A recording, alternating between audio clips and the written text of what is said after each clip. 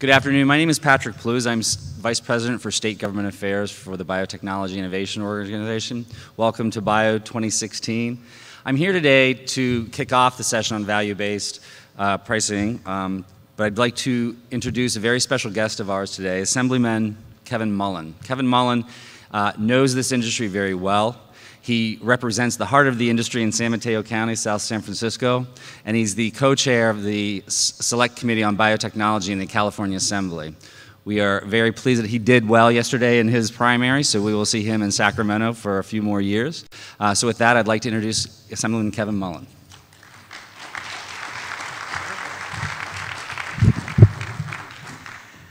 Good afternoon, everyone.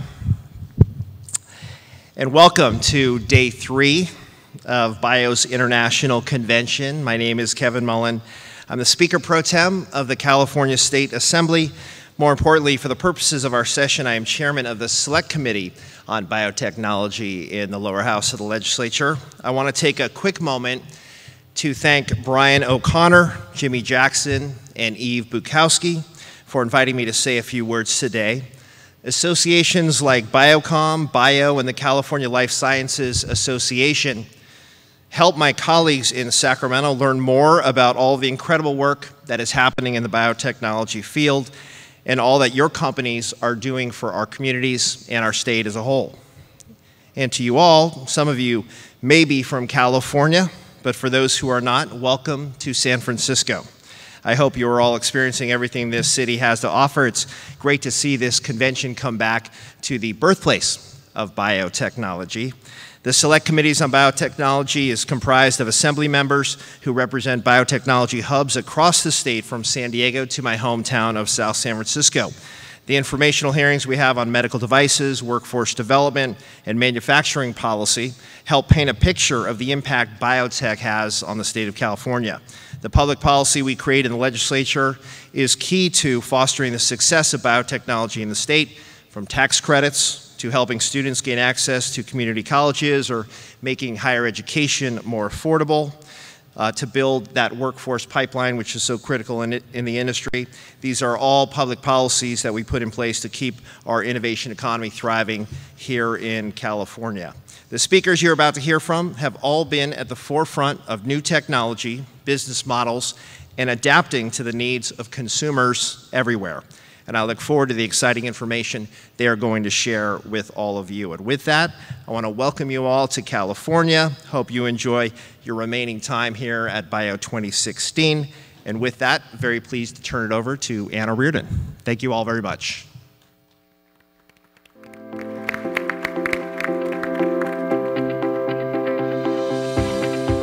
We are facing seismic shifts in the fundamental forces driving the healthcare industry.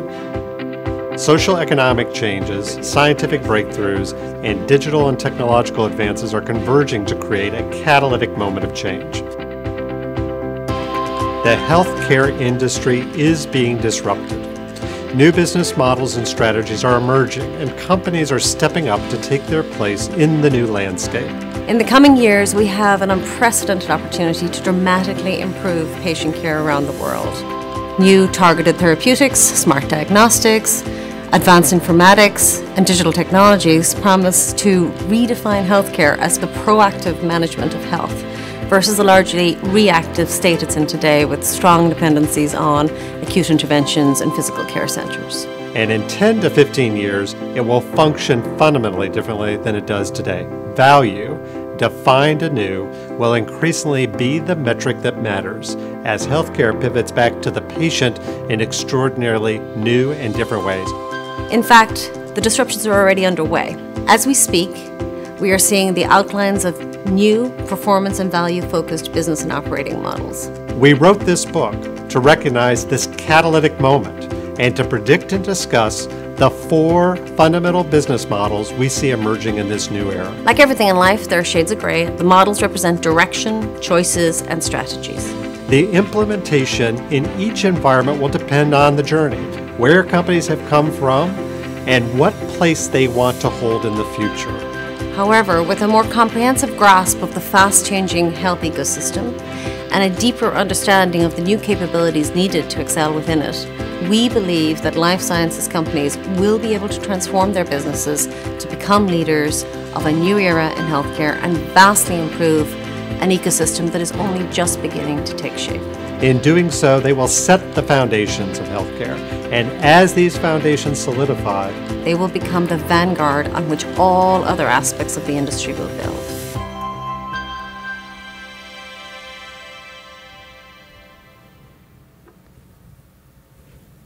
Well, hello there. It's always strange to see yourself up on a big screen like that. I'm Anne O'Riordan. I am the Global Senior Managing Director in charge of Accenture's Life Sciences practice. Thrilled to be here today.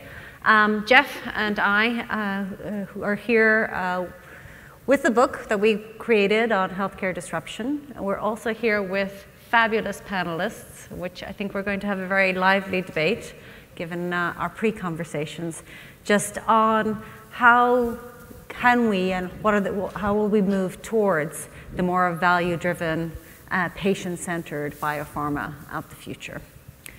So what I'm going to do first is hand over to Jeff, and Jeff is going to introduce a couple of slides, and we'll come back and introduce you to our panelists afterwards, and then I will facilitate a discussion. We would love you guys to participate. We do have questions up front, but I'm going to try and set aside some time. So as you're listening and thinking about this, please do think about your questions, and we'd love to take them as we go through. So Jeff, over to you. Great. Thank you, Anne. So just for the record, our video was filmed in California. Those were the Redwood City salt flats, I think, in the background. So we did try to produce locally. I want to go through a bit of an overview of what we covered actually in the book and a bit of why we actually did the book altogether.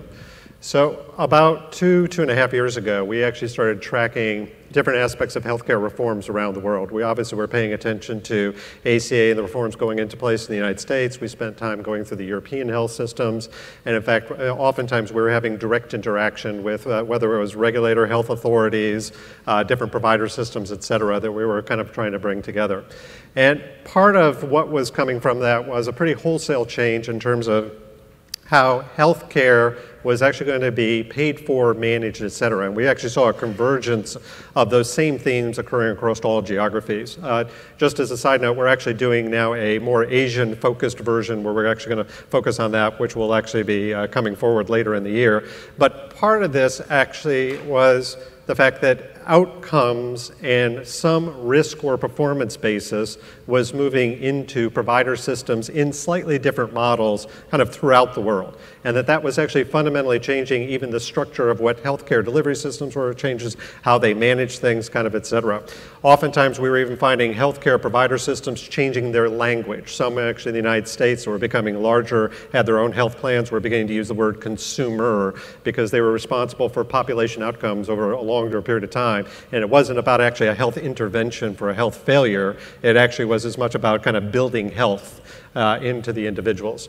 That change combined with the fact that now we actually had data, and that data, whether it was derived from EMRs, wearable, or other devices, actually allowed us to measure things that historically weren't really measurable with confidence. Not that all the data are of incredible quality, but they were actually improving, and they were actually beginning to be put into use by certain risk-bearing systems, payers, et cetera, and they were becoming increasingly more accessible to life sciences companies as part of their decision-making and having some knowledge and understanding of what was going on.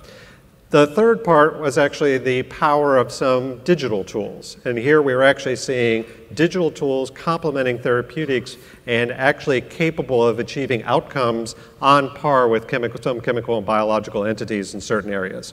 So when we combined these, we actually kind of came to the conclusion, these are major changes. These are things that can actually operate at population scale, national scale, and they're actually going to demand actually a change, and they offer up the opportunity for some fundamental changes in operating models. This conference, and I'm sure you've had a variant as you've kind of gone through the last 3 days of this notion from volume to value, but this is, if volume is around financial performance, scale, market share, size, et cetera, Value is actually around understanding a patient and a patient set of goals, but it's also about understanding a provider system or a risk bearer's view of outcomes that actually may open up effective capacity in the system or actually help them more effectively manage to certain goals. Most of this actually then ultimately gets centered around data and information that's going to be available, but oftentimes it's also requiring very different models about where activities are going. If you actually, we did a survey recently, and if you asked large health provider systems, particularly those with venture funds and then some of their own private equity funds, and if you ask some of the largest payers, where are they expending more of their resources? Much of that's going into areas where they say remote patient monitoring, minimizing the actual facilities-based infrastructure investments they're doing, and actually having a greater ability to manage patient populations in a variety of remote home work and other kind of settings. And this is actually what they've said. This is where they're placing their dollars, their investment. So this notion of where we're operating and where we're actually delivering what we thought was care or actually achieving an outcome is actually fundamentally shifting. The next part of this was also that who we have to interact with was also shifting, whereas historically this was individual information to prescribers or an individual clinical decision maker, and that might even be part of the industry's commercial model. It's actually now almost moving more to being a team sport in providing a solution, but it actually is integrated decision making that's actually a lot more complicated. It actually involves so it's almost more of a business to business style process that we saw emerging that actually requires much greater depth and expertise to kind of be deployed. So part of this then, and this is where we spent the bulk of our kind of research in the book coming out, is how an individual organization or company chooses to participate actually requires making some explicit decisions. Some of those decisions around how are they positioned, how are they going to actually deliver, what value is going to be. And actually right now, value doesn't have a common definition, so there is a lot of latitude to shape up some of what those expectations are. What capabilities do they have, and what capabilities come together through partnerships they're putting together to kind of do that? And fundamentally, at the end of the day, there's a redefinition of what it means to have a high-performing, high-performance enterprise that can't just be dependent upon one company's capabilities. The book itself, and again, you can, you've got it, I think, in your seats, et cetera, outlines sort of 4 meta categories that we saw emerging of strategies and that were coming together. One we termed the lean innovator. These were companies that were once generics companies built on the chassis of generics, but when you actually look at them, and I could pick a company like a Teva, et cetera, they have enormous scale, so they can cover 85% of all prescribed therapeutics or indications. In the United States, 1 out of every 4 or 5 medicines actually taken each day come from one company. So there's sort of enormous scale, but actually their model's changing such that they're actually integrating analytics and devices and technologies and other infrastructure, but within a cost structure of a model that still looks a little bit more like the generics companies. We saw this emerging as its own kind of own version of an operating model. The second one was one we call the value innovators. Most of these today are device companies, but they have actually made a transition from being product-centric to actually being service-centric. And so if you look at Medtronic and if you look at some other companies, they're actually going through a wholesale process of actually assuring outcomes in a services model of which product becomes a component of the answer. But the economic model is a service-centric model. And in fact, they're actually training even analyst communities and investors about how to think about the transformation in their own financial structure around that. The third category, which is a large part of who we have probably here in this conference at Bio here today, are the around the patient innovators. These are very deep science-centric companies that actually recognize high unmet medical needs, but through really distinctive science and path-breaking research provide a solution. But increasingly, getting that solution to the market and getting the market to recognize the value that's there requires adding complementary capabilities, whether it's called digital medicines or other kind of capabilities that actually assure more of an outcome than just the biological or chemical entity alone may be capable of doing.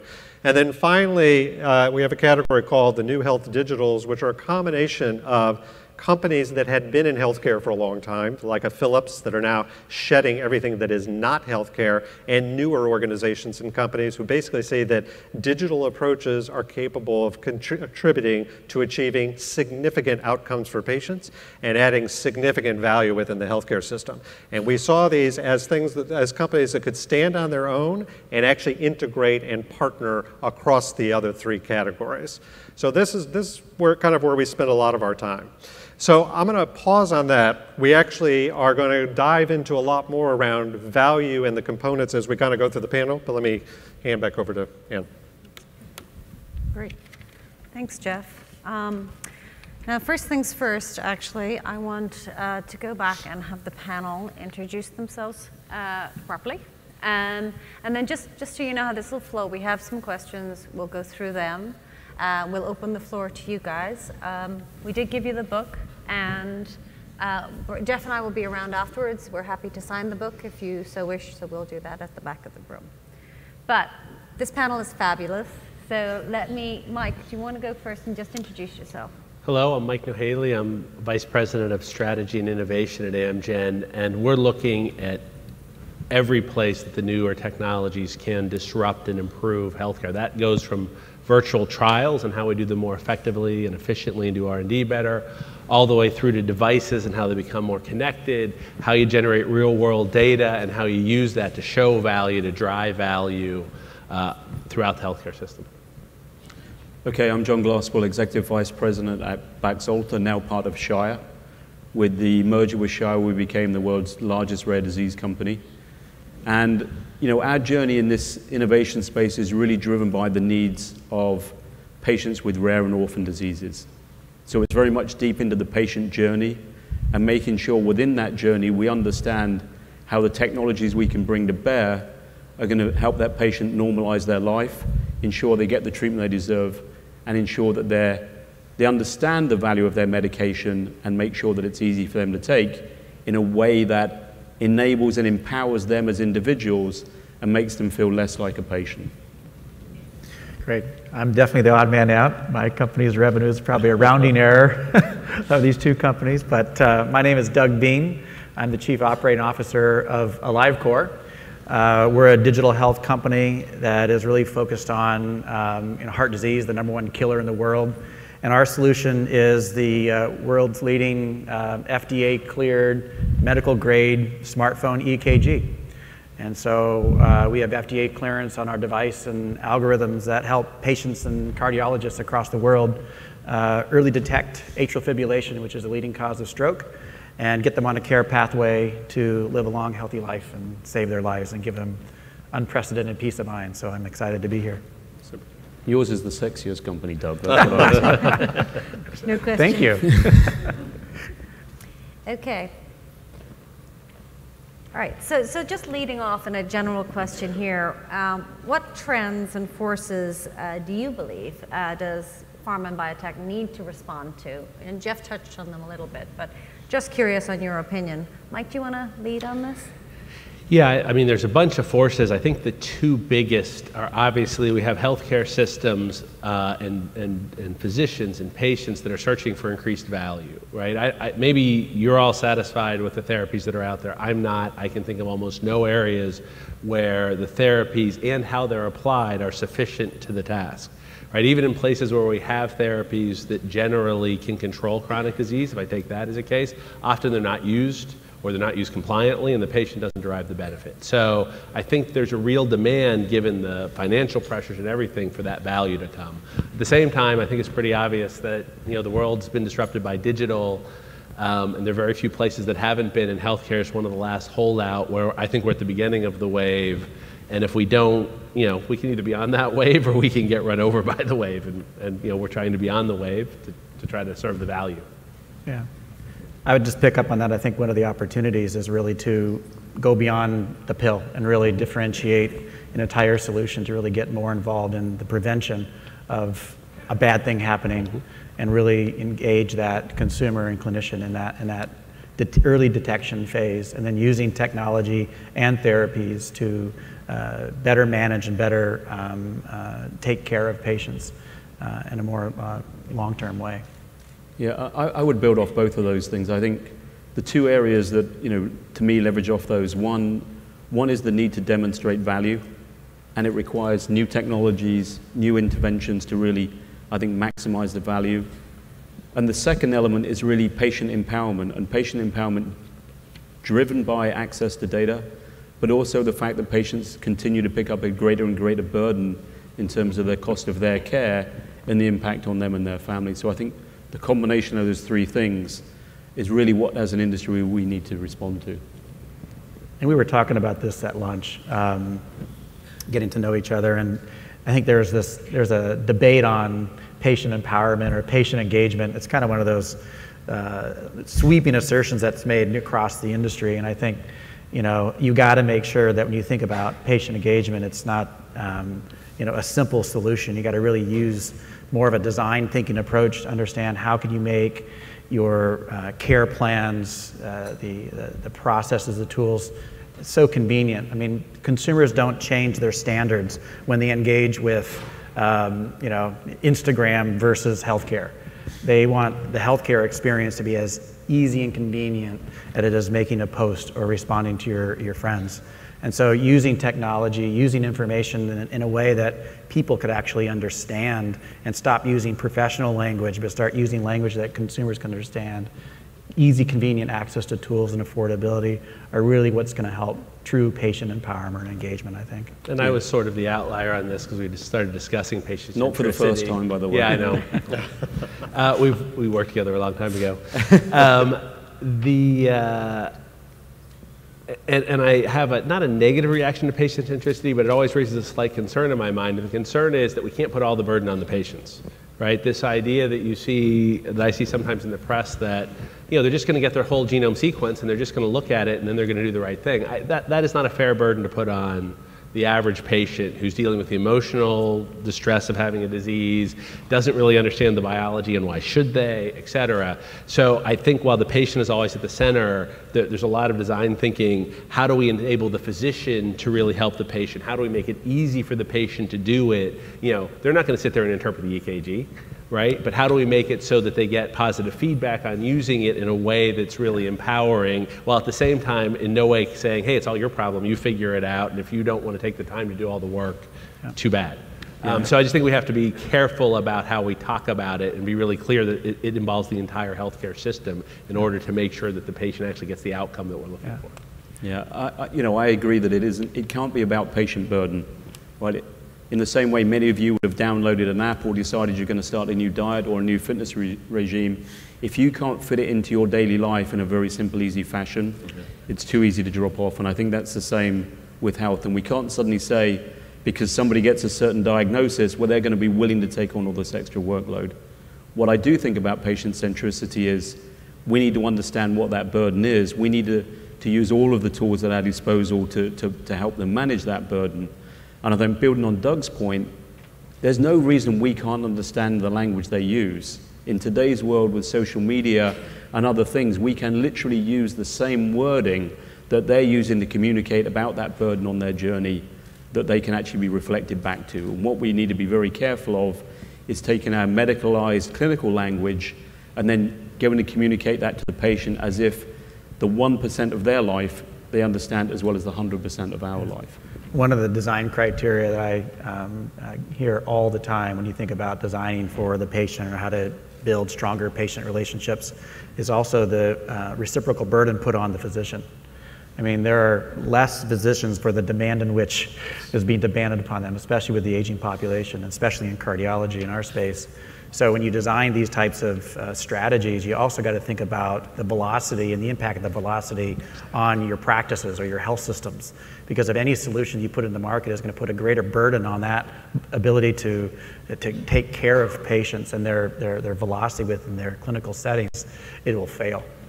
Yeah. So again, to your point, it's just, And it's only getting worse, right? Yeah. The average doctor might have had to know, I don't know how many facts 10 years ago, but just take cancer, right?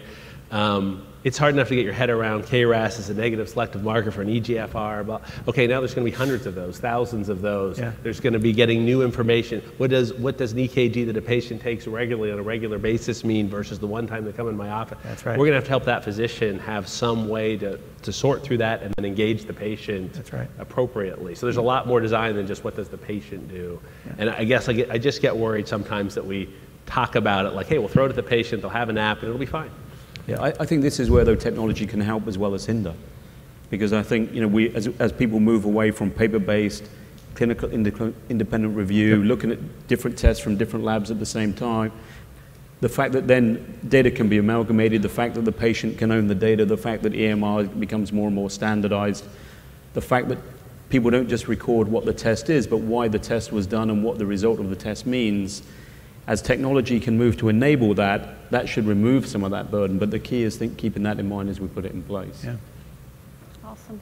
Well, they did kind of, you did touch on what patient-centric meant in the digital and value-centric age. But what I'd like to get from you guys is, within your company models, what do you think has to change? How does this challenge our existing and historical business models and ways of working in R&D and in technology and in commercial all across the board? John? Maybe I could take a step back and just say, because Mike and I had a very lively debate over lunch, not for the first time in history, but about patient centricity.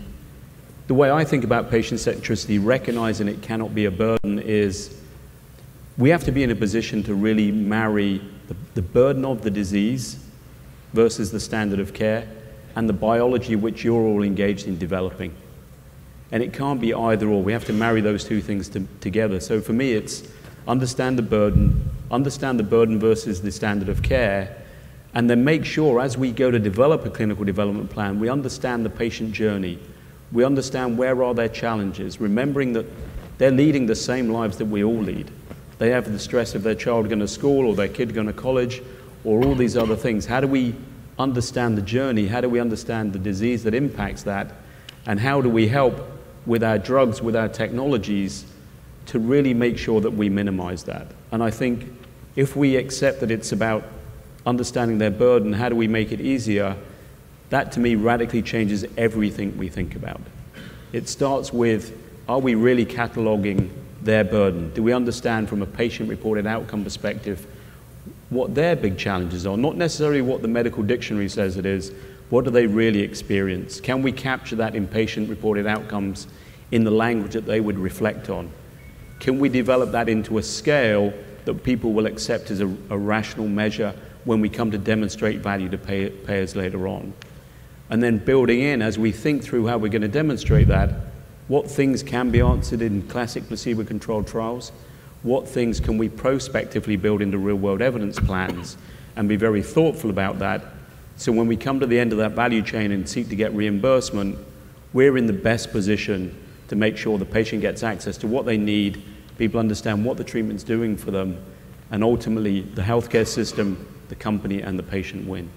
I'd say, I think if you look at all the different players in the healthcare system, I think everybody's kicking the tires on value and digital. I don't think anybody's figured it out.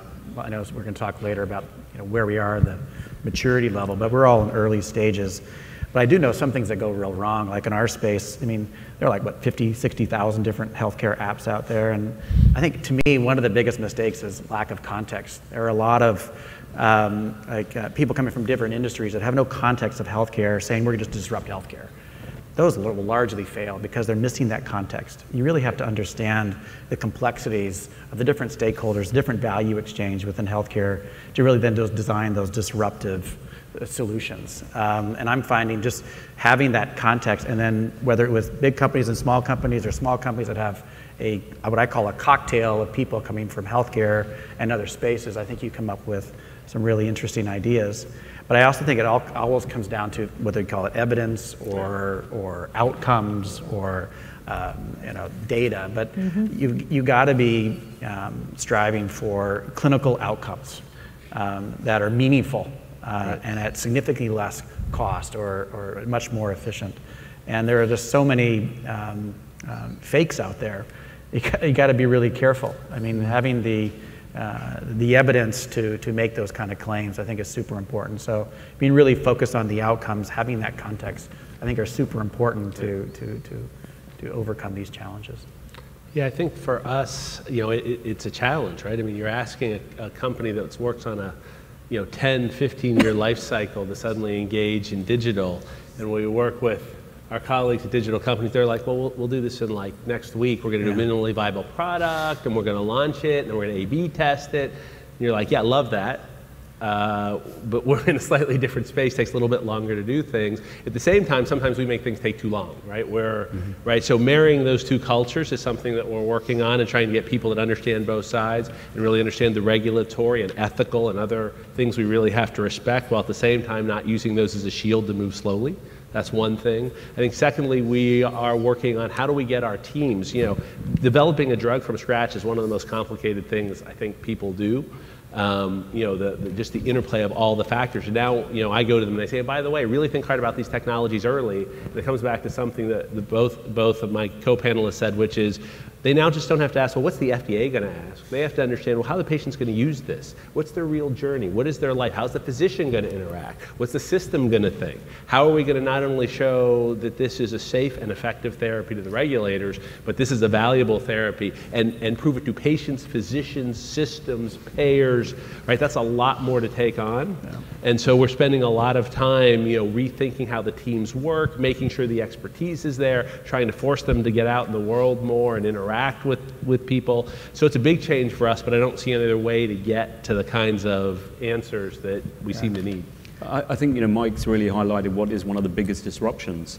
The great classical world we had of we discovered in the lab, we run the phase 1, we run the phase 2, we develop, we get alignment with the FDA, and we do the phase 3, and boom, we have the great product, and we sell it to a whole host of individuals with that disease.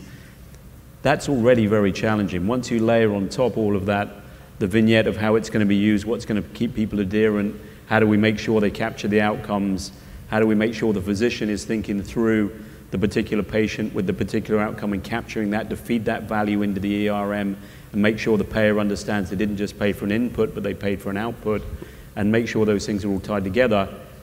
The disruption of our industry has just become even more complicated. Absolutely. So just switching gears a little bit, just to the whole concept of the bigger picture on the system.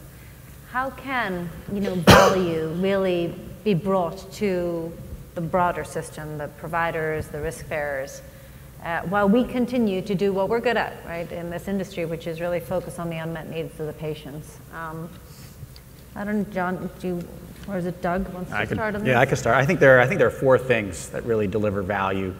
I guess you could twist that based on which stakeholder you're talking about. We typically think of value either from a health system, cardiologist perspective, or a patient. But at a system level, I think there are 4 things. It's all around clinical outcomes.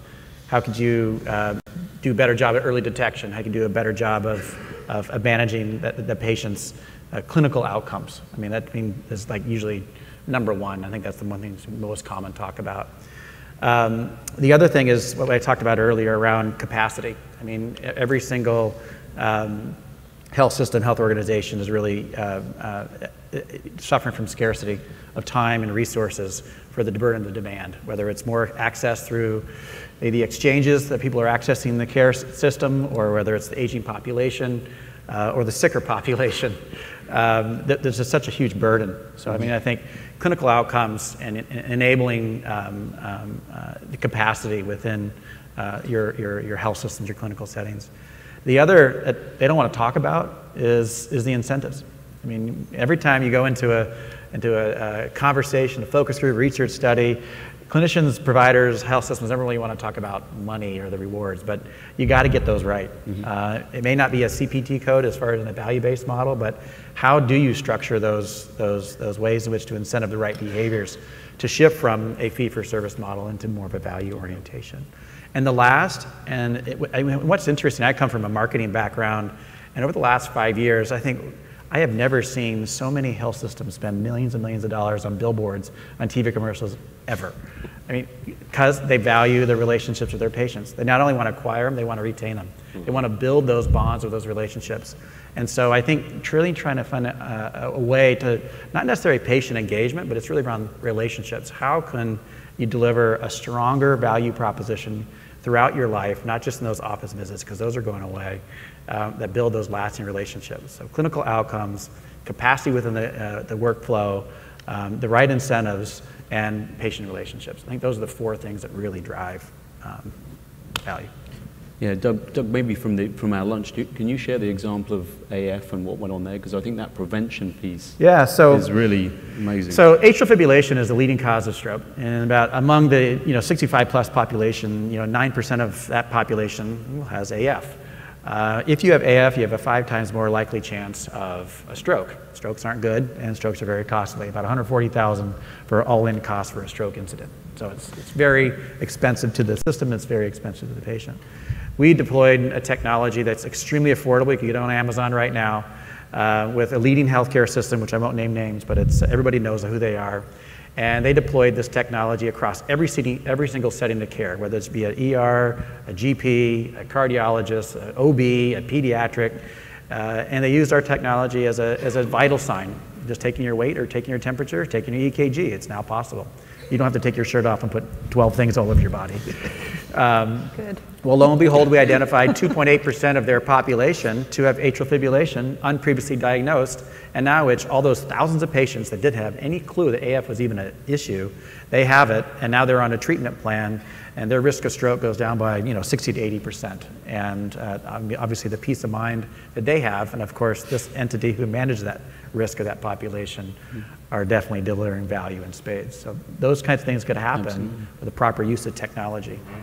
No, that's great. And those are areas that we're looking at very hard, which is how do you identify patients early? And by the way, that will have big implications for us in the long run because we may have to develop our drugs differently. Yeah. If we really believe in the future patients will be identified earlier, you would want to do different studies to make sure that you cover those populations. In ways today you may say, well, we'll wait for the stage 3, 4 of disease ABC. Hey, maybe in the future we're going to see a lot of stage 1, 2 patients, which is better for the patients, and then we need to generate the evidence and really understand what's the best use of the therapy in that population. So that's the kind of stuff you're trying to gaze into a crystal ball and even try to help happen, right? So, you look and you see where healthcare is going and you think, well, doctors are going to have a lot more support. The screen's going to give them a lot of information about what they should and shouldn't do. How do you develop so that you have the right evidence that gets on that screen in the right way, that appropriately helps the doctor say, hey, that's a good therapy because those guys did the work, ran the studies, and that's the right thing to do. So it has huge implications for everything that we do, and we're thinking a lot about how do we rethink from the ground up which trials we do, how do we do them? Do we do them with the kinds of tools that Doug's talking about so that you can show, hey, it's not just the pill, it's the kind of beyond the pill. We don't make pills, we make injections, but beyond the needle. It's not just the pill, it's that you get a better outcome when you use the whole system around it, right? And so literally if somebody else comes with the exact same molecule or very similar in the same class, if we've done the work and we've been ahead of it, we can say it's not the same thing. That's one piece of a much larger system, which is what we're offering, a solution to healthcare systems. And because of increased adherence compliance or increased patient identification or whatever, if you use the competitor's molecule, you're going to get result X. If you use our system, you're going to get X plus a bunch. It's a whole different thing. It's not comparable. Yeah. Yeah. So that's very valuable, but you have to do the work and you have to be forward thinking, and it takes a while. No, I agree with that, Mike. I think a couple of things I want to pick up from my side. I think one is when you're thinking about how you think about value, what is the patient population? Right? Are we talking stratified to very early disease, or are we talking very severe patients? Being clear in that and understanding the actual relative difference and what evidence you're going to need to generate is going to be very important. We mentioned earlier in the panel understanding the patient journey. Equally important, I want to pick up on one of Doug's point, you need to understand the payer journey. Where do the dollars flow for any given treatment, and who is going to benefit from the treatment and who is actually going to be worse off because the treatment actually alters things and changes that incentive piece. So you need to understand that payer journey, the dollar flow, in order to work with the system to maximize that are, I think, two of the key things in understanding. Because ultimately, you have to make sure that the value proposition is understandable to everybody in the system. I think the days of saying this is great value for patients, but hey, Mr. Payer, there's no value for you, is not really going to be sustainable. We have to think of the whole system. A couple of examples from Shire that we're doing in this area. One is in our hemophilia treatment, we developed what we call MyPK-Fit, which is an app that uses just several blood draws to develop the personalized PK profile of patients with hemophilia so they can dose themselves based on what level they're attempting to achieve versus the traditional just weight-based treatment, which is helpful but clearly not as tailored and personalized as we can produce with MyPK-Fit. And the other one, I think it is an important one, is we have HiQVia, where we've developed a monthly sub-Q in order for patients to be treated in the home. So again, the site of care, where we think it's appropriate, we think one, patients would prefer to be treated at home, and two, they're suffering from primary immune deficiency. Hospital is not the best place in the world to receive, to go to when you suffer from that disease. So thinking through the journey and changing that are two examples that we've thought about that we believe help patients and help the system. Yeah, we're working with a lot of cardiologists, and you think about they want to control the care and they want the patients in the office, and they really don't. They really want to be able to spend their time in the office with the patients that have those more acute needs. Mm-hmm. And so they're becoming more and more open to, assuming the data is valid, having the patient do their own, for example, EKG or some of the things you're talking about remotely, and have them have the ability to prioritize the data they're getting in to take the right intervention, rather than just being inundated by a bunch of frequent flyers or worried wells. Yeah, you can triage the need. As you get technology, you can triage who really needs what. You got it. Exactly. Yeah, And that's a win-win. I mean, what patient wants to be a patient? No. I think that's absolutely right. Everybody wants to be a person, not a patient. Exactly. Excellent. All right, so if these are the new models, what is really limiting our ability to bring these forward? Us. Okay, I guess it's looking at me. Go So on, I'll take you, We're looking at you, Mike. I think I gestured at it a little bit before. A lot of this is, you're just, it's understanding the systems. The systems are incredibly complicated. It's very hard to understand how anything works, where the value is. So partially it's just what will really help and trying to understand things enough to figure that out, because you can do a lot technologically that turns out not to be very interesting. Then there is this design element we talked about, really designing things in a way that actually help the players in the system and help generate value, as opposed to, again, just being sort of like a cool toy that nobody really wants to use. There's the cultural clashes that I described, right? Trying to get a healthcare system that really tries to work on a zero defect model. We could kill people if we make mistakes, with a high tech industry that says, you know what, you go out there, you try stuff, sure, stuff won't work, that's cool, and we'll fix it. And neither of those are wrong, but they have to be applied appropriately in the right situations. And then of course there's sort of the appropriate regulatory and ethical concerns.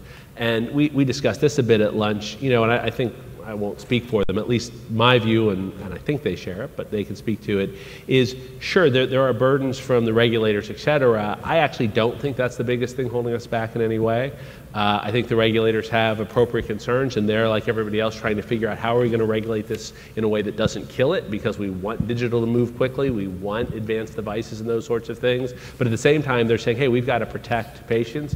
We've got to make sure this isn't going to lead to worse outcomes. How do we do that in a way that is clear? Because as Doug alluded to earlier, there have been some examples of things that people have thrown out into the world that turned out to be probably less helpful than they could have been. I'll let him say that. So, how do we actually regulate that? And I think when you put that all in, and then there's just the sheer scale of the healthcare system. I mean, we were talking about, a $3 trillion industry or something like that in the United States alone, something on that order. 20% of our GDP. Yeah, exactly. So when you're talking about something of that scale, it takes a long time. Even if you had the next killer thing, right? Yeah. That works really well, it takes a long time just to penetrate a system, get them to react and rebuild what they're doing. And these are overburdened systems. So I think there's a lot of things that go into it. I think, when I started in the healthcare industry, it was like a little over 10 years or so ago, I thought a lot of the conversation around change was a lot of lip service, to be honest. But I do think over the last 5 years, a lot of the regulatory influences have really, I think, accelerated change. That's not a sweeping statement. There are certain areas, especially in meaningful use and some of the other technology regulations have really accelerated the adoption of technology. But it's also created, as a byproduct, which is stalling growth and change, is the level of silos across the system.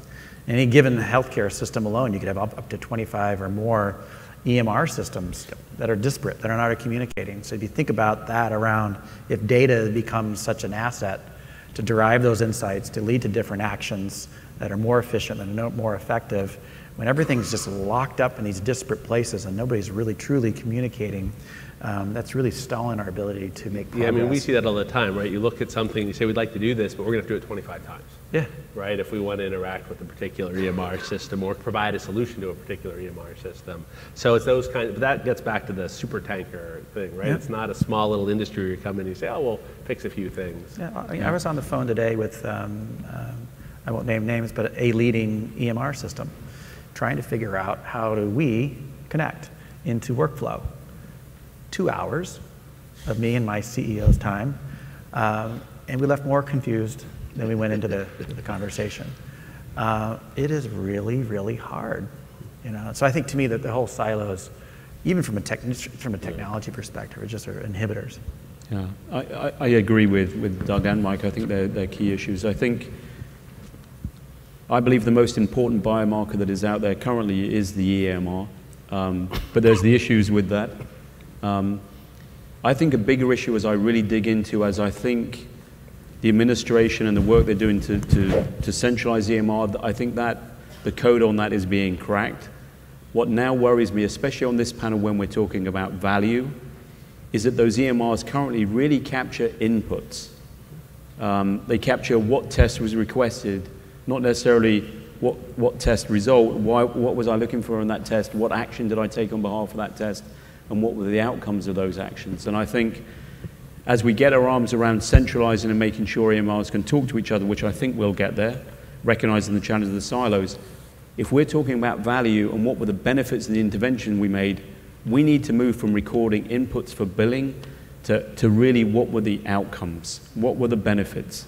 And that's the biggest change that I see in terms of holding us back, because I think people are talking about value, people want to deliver value, everyone's getting behind that perspective. Well, we need to start capturing those, understanding them and tracking them.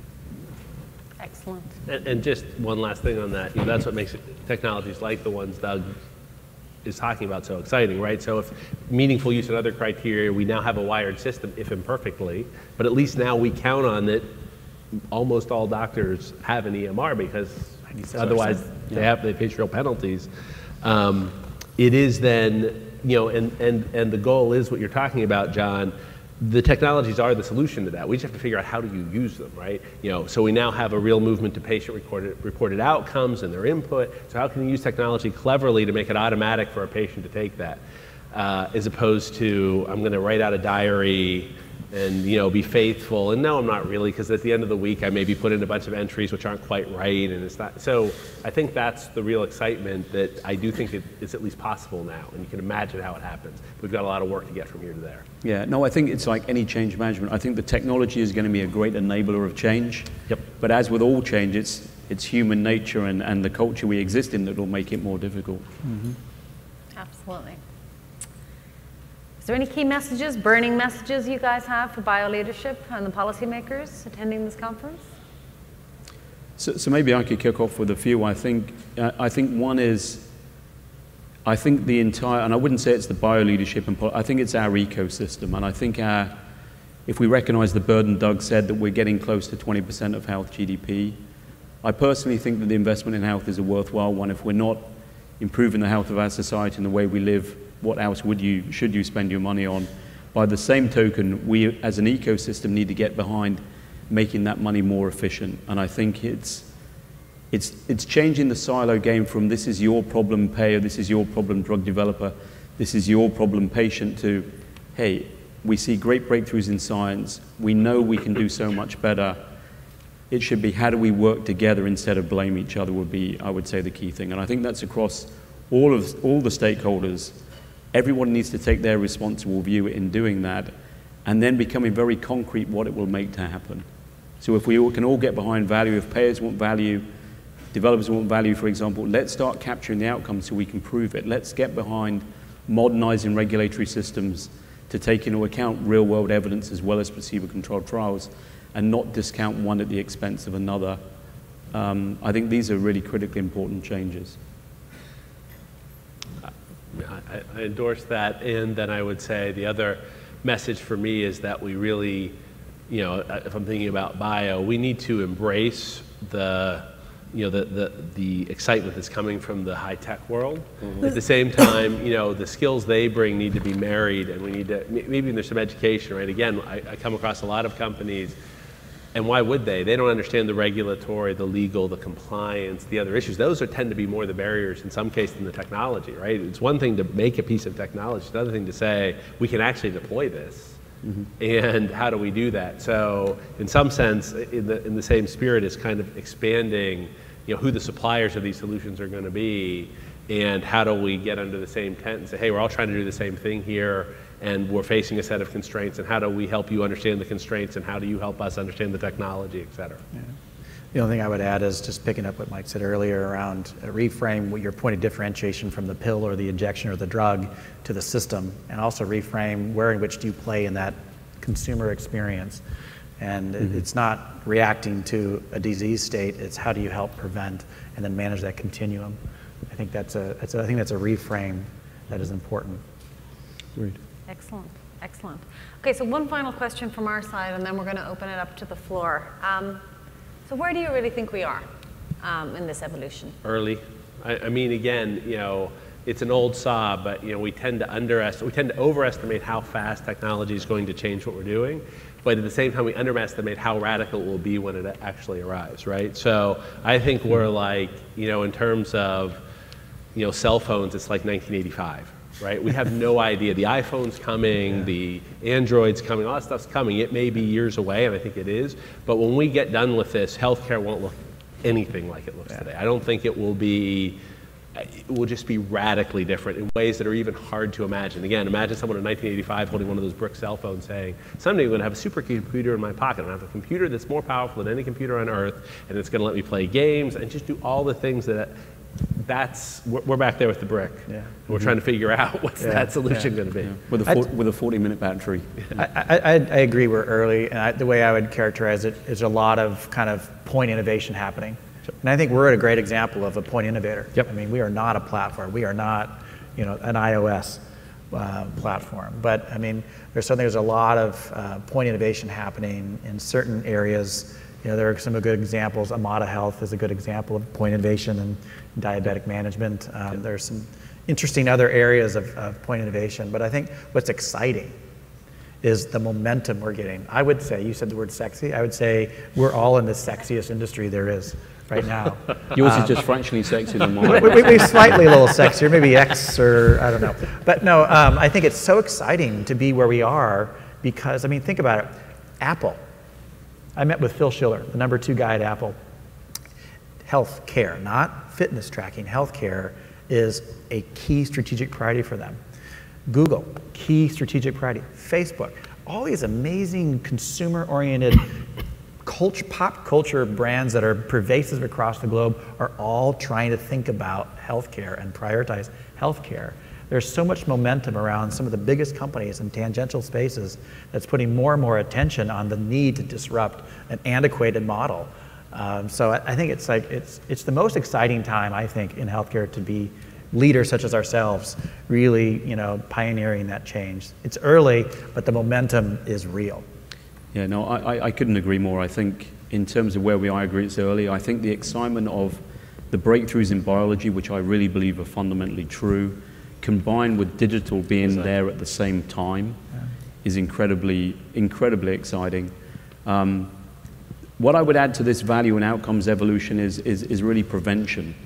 I really think with the technologies and the Googles and the Apples of this world, combined with the understanding of the biology and biological progression, I think we're also on the verge of a revolution in actually being able to manage prevention, as well as managing late-stage disease. And if we can get behind that as an industry, that's going to do as much as anything to also manage the value and the cost burden that we see. So I think it's early, I think it's incredibly exciting, and I think, building on Mike's point, I think it's going to go much faster than anyone believes. If you'd have said to me when I had my old brick phone 20 years ago, you're going to have the smartphone, I would never have believed it, but it's there and it's going to happen faster and faster. And I think one thing that John said that's super important to reflect on, we focus on the digital side of the transformation in the world, and that's huge.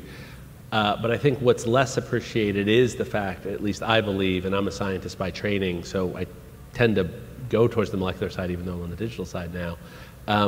There is a real revolution in our understanding of biology that's happened. And it's the same kind of phenomenon. We cracked the human genome in 1999, 2000. We thought that was going to lead to drugs by 2003. It really didn't. But now in 2016, we're seeing a lot of stuff. You see what's happening in cancer. You see what's happening in heart disease. You see all these things and you say, wow, these drugs are amazing and they're only going to get better. So you put the kind of things we're talking about together with that. And I think, again, you're looking at a landscape in 10, 20, 30 years that's hard to imagine, right? I mean, at some point, maybe, you know, you don't need companies like us because people are just healthy. They just are, right? And yeah, there's little tweaks they have to get occasionally, and there's some generic companies that do stuff. Now, again, that may be 100 years from now, I don't know, but that's what we're trying to do, right? We want everybody to live a long, full, healthy life, not have to worry about illness, get to see their grandchildren, get to do everything they want to do. And I think we're going to get there. And I think it's the combination of all these technological revolutions that are going to let us do it. Yeah, no, I couldn't agree more. I spent a large chunk of my career working in neuroscience and stroke. And hearing Doug's story at lunchtime of preventing strokes, knowing what a devastating disease it was. And I spent a large time, big outcome trial, developed a scale to prove that it wasn't just saving people from stroke, but their quality of life after the stroke was worth preserving. Mm-hmm. Developed that scale, developed what I thought was a very patient-centric approach. But when you reflect back, if you could have prevented those strokes, how much more would that have been? It really made my lunchtime and my time at Bio today. Awesome. Well, we'd like to turn it over to you guys. You've heard what these guys have had to say so far. What questions do you have? Mike takes all the hard ones, I do the easy ones. And thus it has ever been. Certainly. I'll repeat the question if you wish. So I think we're seeing a lot of innovation and excitement from the manufacturing side, so whether it's some of the traditional manufacturers or some of the new ones in digital, but some of the other players in the market, like providers and payers, are moving, I guess, with less force. What attitudes are you looking for from these other kind of traditionally siloed players, and how are you opening some of these doors and changing their minds about it? So just for those of you who may not have heard it, I think you acknowledge the fact that the manufacturers are moving and are making these types of changes. The question was really the other players in the space, the providers, the payers, and others in the other silos per se. You know, what do we need from them? What do we want from them? And what pace do you think they're changing at? Yeah, maybe I can give a bit perspective from my view. I think there are certain parts of the system which won't be at that point, but I do believe that our responsibility is to bring them with us. So I think to work with the providers, if we think about, for example, in value risk management schemes, I think we all inherently say whatever technology we're working on, there's going to be a variance of outcome. The way to deal with that from a value perspective is to put in place a risk management scheme where we share that with the payer and ourselves. However, where I feel the technological revolution is going to help, we can't introduce 40 new drugs a year with 40 different setups and schemes to capture those outcomes. We're going to need people like Doug's company to really improve the measurement, the outcome measurement, and make sure that we can do that seamlessly across the system and not an individual drug at an individual point in time, because people on those drugs that need those new drugs are often on 5 or 6 other drugs. So the burden of that standardization, capturing new outcomes, we're going to have to revolutionize that, but we need to work in partnership with those people. I think it's our responsibility as the innovators to help them come to that journey themselves. Yeah. And I do think we have to say, at least it's not my perspective, that they're being particularly recalcitrant or slow. You know, they're running very large organizations. They've heard it all before, and the kind of capital investment we'd be talking about to move whole systems is gigantic. I think they're rightly saying, okay, I need some proof before I move thousands of hospital beds or whole systems to something. Show me that it works, and that's what we're all struggling to work with them on. How do you prove it? What's the way you do it? But I could be wrong, but I believe when they see enough evidence, maybe not all of them at once will jump, but some forward-thinking ones will jump. They will benefit greatly from it, and then everybody else will come along. That's sort of the story of innovation. I think you are going to actually see some of the innovations. There are innovations coming in on the payer and the provider side. I mean, we haven't spent a lot of time. I mean, if you even go back to HIMSS conference, United Healthcare and Qualcomm Life announced that they were putting into place an activity-based health plan. It was sort of like the equivalent of the auto insurance that knows that you have jackrabbit starts and sudden decelerations, et cetera, but it's designed to pay you to actually manage your own health and your own healthcare and outcome, and it actually uses a proprietary wearable to do that. So they are trying to kind of integrate some of the ideas, and I think if you look at certain systems, you'd find some, like an Intermount and others, highly analytic, using a lot of the health data, a lot of health information, and some of the patterns that you heard described here. They're trying to build that into their infrastructure, but to Mike's point, modernizing even an EMR system is $1 billion to $1.5 billion investment. But it's interesting, like you point, sometimes it is going to be. Intermountain is a very forward-looking system, but it's a smaller system, right? Yeah. It doesn't cover the entire country. Exactly. You have to say, oh, well, we'll do this and we'll try to move 50 million lives at once. What if we're wrong? Right. I mean, so I just think you have to be realistic about the way that this will evolve. But my experience with many of these companies, that they want to be innovative, they want to do better for their patients, and I think with that momentum, we can help each other do it. Yeah, we've also seen, providers we've worked with, or hospital systems we've worked with, even in Europe, where they're hooking up with med device companies, and the med device companies are taking responsibility for the patient post treatment, for particularly in cardiovascular. So they're basically getting, the med device companies getting paid per patient per month, keep the patients out of the hospital system, and basically provide the care necessary in their home environments in order to reduce the readmission rates. So that kind of partnership we're seeing evolving quite quickly, actually, at the moment. So hopefully it'll actually go in the right direction. We had a very patient lady here. Yeah, Go ahead. thank you very much. I have a question, we talk a lot about the trend here domestically and in domestic market. But, as the data says, 95% of the population lives outside of the United States. So, like the cool app that, Doug's company develops, or, any other cool stuff that, those two big companies will be, developing. My question is, do you see that going overseas, and what are the barriers if for the export strategy, and what are the opportunities there as well? I would like to hear your thoughts on that. Thank you. Okay. Trying to paraphrase that question? I think Jeff already. Go ahead.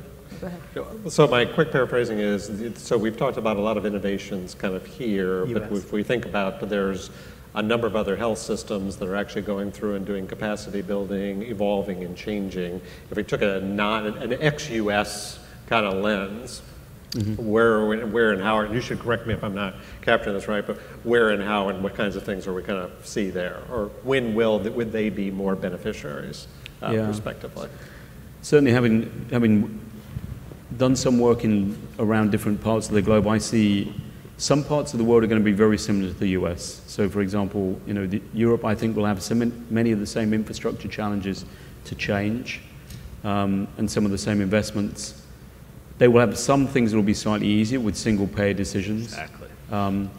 But I think most excitingly for me, and I've had meetings in 2 examples recently in Indonesia and South Africa, are the abilities for some of these healthcare systems to actually leap straight to some of these newer elements. All their people have cell phones already. It's not like they don't have smartphones. Exactly. It's not like they're it's the same thing, leaping the single line, the landline straight to the cell phones potentially. Yeah. So I agreed 100%. Yeah, that's going to be the most exciting. Why would I build all this infrastructure? Why wouldn't I start off with an outcomes-based EMR?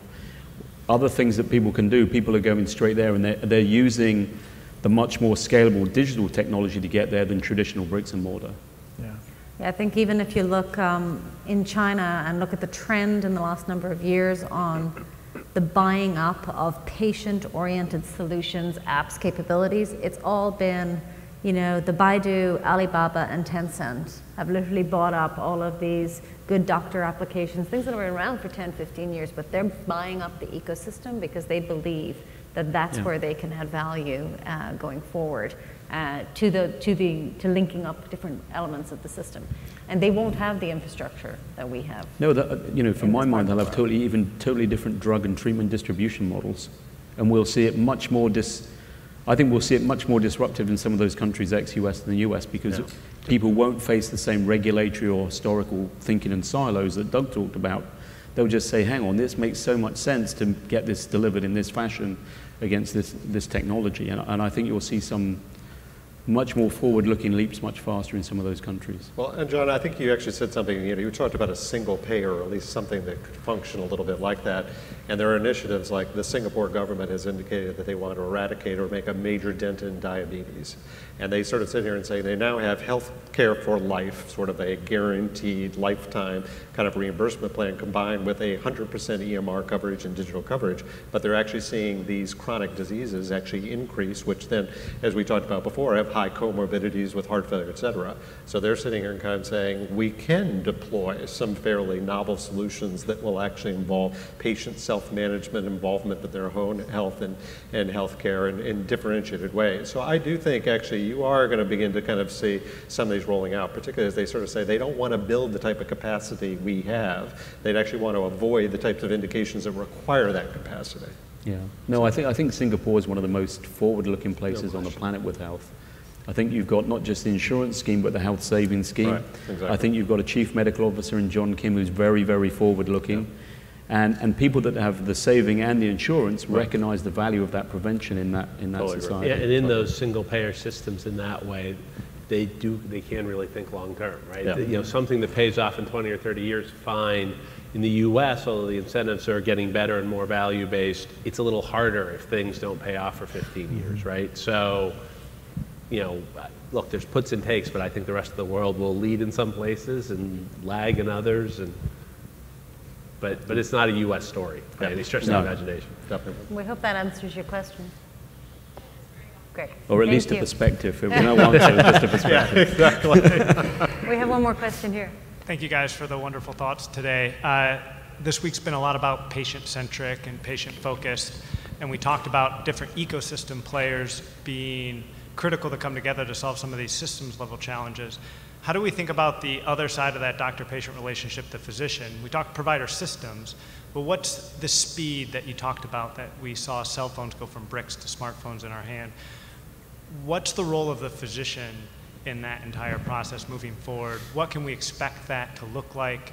What's the future for the physician in this world, and what's their role in helping shepherd or be a part of some of this change? Thank you. I guess I'll take that one because we talked about this at lunch, and I made an impassioned plea about the role of the physician. You know, I still, at least personally, believe that the learned intermediary, as we call them, will be important for as far as I can see, even in that far future when we have all this stuff, because, you know, it's a human business. Health is a very personal matter. But I do think over time, these tools not only, again, help the patients, they're going to have to help the physician. Because the physician, there's so much medical information, it's exploding so fast, we cannot reasonably expect the physician to know everything. And we can't expect them to spend hours a day looking at websites trying to bone up on stuff. No. We're going to have systems that provide them the exact information they need to make the appropriate decision with judgment and experience at the exact right time that they need it in their workflow as they go through their day. Yeah. Right? And this gets back to something that you said, Doug, which is we haven't had point solutions. Right? But as we put those together, I think what you're going to see is there's going to be a whole system behind the physician that's going to support them in making those decisions. I personally believe we will, for as far as I can see, still have sort of a sacred relationship between the doctor and the patient, and the physician will still be at the center of that.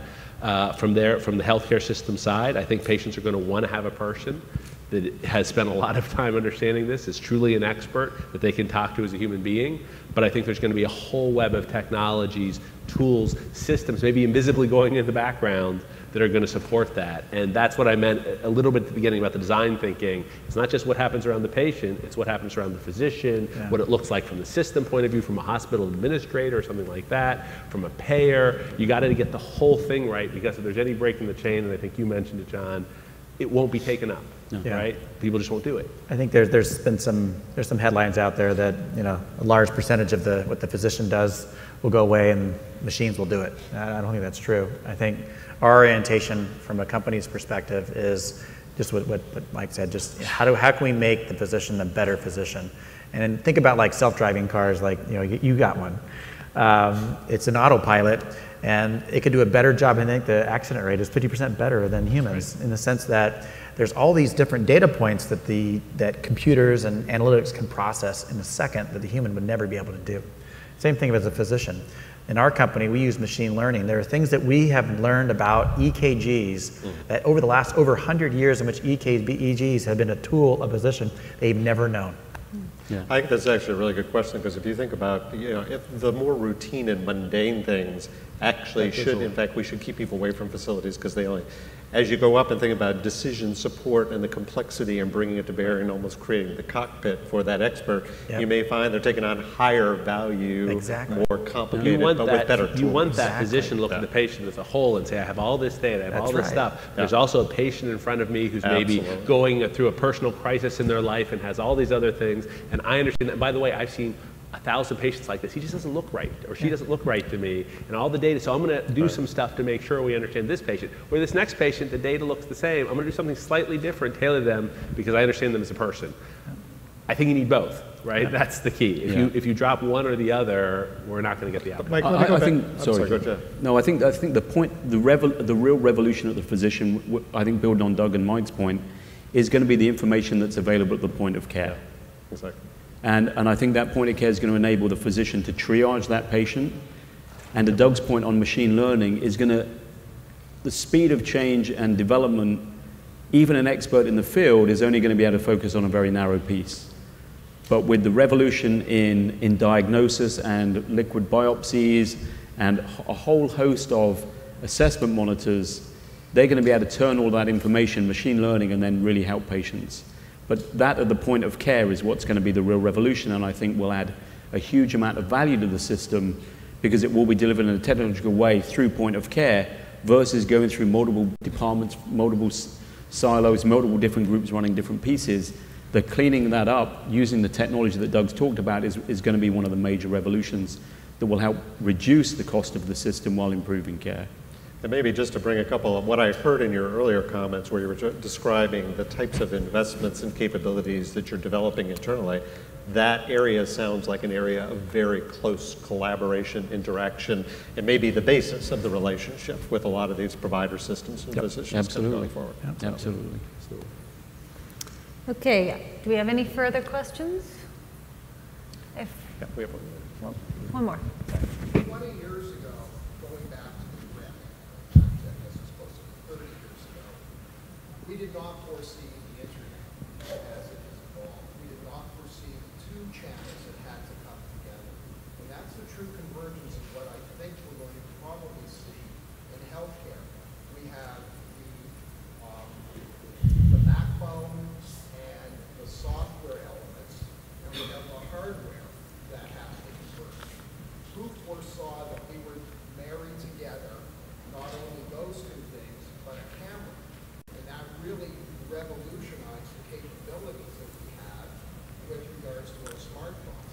So if we go forward in the whole healthcare continuum, are we not, in the form of the question, actually moving that point of care to a point on that continuum we cannot even see at this point in time? I agree. That is the type of convergence I think that this great panel really should be focusing on. So I'm not sure if everybody got the question, but the point was made that 20 years ago, we did not perceive the convergence that actually happened when the internet evolved and we had then the convergence of the hardware and the software, and then somebody put a camera on top of it and completely changed our lives, basically. Simple stuff that existed but converged. I think your point is that you would like this panel to comment on the convergence of the future of healthcare and what will be those true disruptors and what will that world look like. Look, I don't think we know, but I do say, look, you have remote sensing capabilities, you have new molecular sensing capabilities, liquid biopsy that was mentioned, you have the kinds of technologies Doug talking about, which is a version of remote sensing, you have big data and the ability to analyze it, not just machine learning, but all the other associated techniques. Exactly how that all comes together. And then you have the molecular revolution that I spoke about. Honestly, I'm not smart enough to tell you what the end game is. I think our strategy is we need to be plugging away at it. We need to be working with lots of partners. We need to try to be out there and see how it goes, because I'm not sure what the eventual solution is. I'm just sure it's going to be pretty crazy and radical for exactly the reasons you said, and probably not exactly what I'm imagining today. Yeah. But if we try a bunch of stuff, you know, we're going to get some amazing results, right? Right now we're getting sort of good results, but I think we'll get truly revolutionary results. I don't know how it's going to go. No, maybe these guys. John's much smarter than me, so he probably knows. You know? No, I'm definitely not much smarter. The only reason I'm a bit smarter than Mike is I know I don't know. Right? and no matter how much I think about it, no matter how many people I meet with, no matter how many Google labs I go to, I know I don't know. What I do know is that there's been a democratization of science in terms of entrepreneurial science and entrepreneurial biology. And I think there's been a democratization of technology with the ability to demonstrate, you know, the writing of software and apps, and really the much more affordability to get into the hardware as well. So I think those three elements together mean that people that are far, far smarter than me are going to come up with things I can't even imagine. And the key for people in this room is to make sure we're at least keeping an eye on, and we see the camera being developed, if you will, rather than the camera landing on the desk and saying, ha ha, you didn't think about that, did you? I would say, I pick up on your term of point of care. I think the term of point of care is going to get blown away. I think what we're focusing on as a company is we don't want you to be in the ER. We don't want you to be in the doctor's office. And we know there are symptoms in advance of a heart attack that if you took action on, you'll be alive. And our challenge and our mission as a company is to save lives by using these modern technology and tools to unearth those symptoms early and motivate you as a human to take the necessary action to avoid that heart attack, that ER visit, that point of care. And your life happens outside those doctors' points of care. And so that's what we're focused on. And so that's where I think things are going. That is our orientation. So the only thing I'd add is just a vector that points in direction, that if you talk to large risk-bearing provider systems that have moved more towards population, you could look at some of the ones in Scandinavian countries, the first thing they want to do is they actually wish they had less acute capacity, and they actually want to push all this out. So, you know, things that we thought were kind of consumer instruments, which, you know, kind of now become medical grade and have the same precision, and actually it's happened a lot faster than most people want. So if there's themes, part of the themes, particularly as we kind of increasingly move our reforms and other stuff, is all the incentives are going to be able to use that infrastructure, those remote sensors and other things, as quickly and productively as possible. And we can't assume just because it looks like it's consumer that it doesn't become kind of, you know, medical the precision of everything out there, and that will probably happen, to your point about speed, may happen a little bit faster than we might otherwise predict. Agreed. Yeah, and I'll just add one more thing. You know, the reason the camera went on there at the end was that somebody actually thought about how we live our lives and what we do every day and what we might like to do with it. And I think the fundamental shift that truly needs to happen, and I know a lot of people end up cynical about it, is really looking at how a person, not a patient, but a person lives their lives, and how they can, through living their lives, either prevent disease or live with it. And then what do you have to do to help them to do that? The rest is just icing on the cake. And that's where the system will move to, and that's where we all have to change our thinking. We were fixing problems in the past. We weren't actually preventing them from ever happening. And the economics of the matter are that we fundamentally have to shift our thinking that way. Well, we're out of time. Yeah, we're all zeros and have a red flashing light up here, so thank you very, very much for the panel. Thanks, guys. Thank you. Yeah, thanks very much.